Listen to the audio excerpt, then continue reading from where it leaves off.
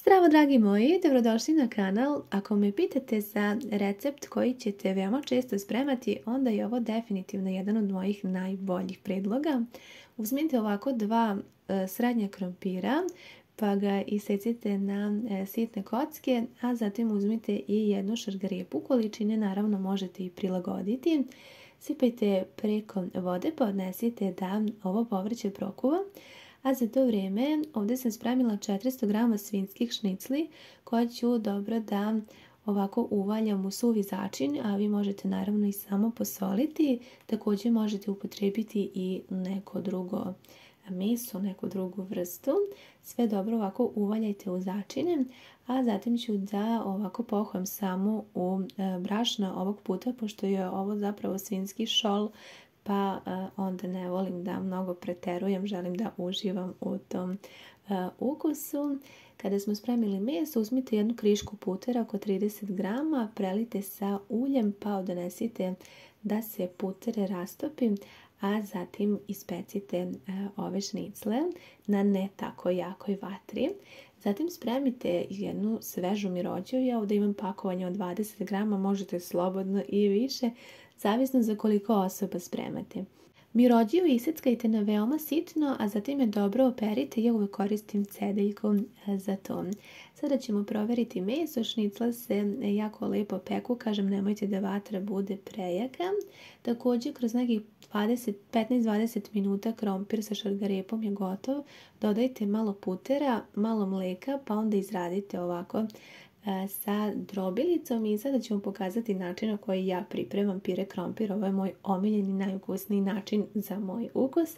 Uvek dodam ovako jednu šargarepu koja doprinese stvarno ukusu, a i izgledu. Posolite po ukusu, na ovu količinu meni je dosta pola male kašikice. Sve dobro promešajte i dok je još ovako vruće povrće, ako imate kod kuće malo sira bilo kog, uzmite i izrendajte ovako na veoma sitno, pa sve zajedno promešajte. To bude toliko ukusno da ako niste nikada isprobali, predlažem da probate i pretpostavljam da će vam se ukus veoma dopasti. Ovo je zaista odličan prilog uz šnicle. Sada ćemo da ispečemo i druge dve šnicle. Kada to uradite, meso čuvajte poklopljeno sa poklopcem pre serviranja. Kao umak pravit ćemo umak od mirođije. Uzmite oko 50 g putera ili 2 kašike margarina, šta imate kod kuće to upotrebite, pa dobro rastopite, a zatim dodajte jednu punu kašiku brašna. I sada smanjite vatru na srednju, čak može i manju, i mešajte. Pustite da se blago zapraži, nemojte previše. Pa unutra dodajte otprilike 300 ml mlijeka. Neko dodaje vodu, neko dodaje i bujon, vi odlučite. Ja najviše volim sa mlijekom i nekako mi je to zaista predivan ukus. Mešajte neprekidno kada ste dodali mlijeko, pa začinite po ukusu. Ja volim da dodam jednu kocku za supu, a možete i samo jednostavno posoliti ukoliko više tako volite. Mešajte dok se fino ne zagusti i naravno gustina zavisi od vašeg ukusa.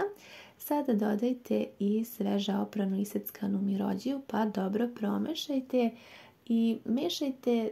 Sada ostavite da mirođija počne onako malo da ključa zajedno sa ovim umakom koji smo spremili. Kada blago krene ovako da proključa zajedno, ja za kraj obavezno dodam jednu kašiku kisele pavlake i jedan čep jabukovog sirćeta. Sirće možete slobodno dodati i više, ali najpre probajte.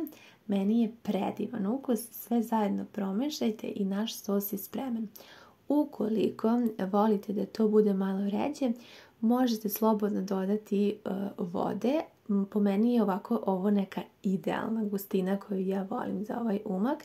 I sada ćemo servirati. Ono što posebno volim kod ovog pire krompira jeste što ga nekako dodatno poveže sir, pa bude još ukusnije i zaista predivno.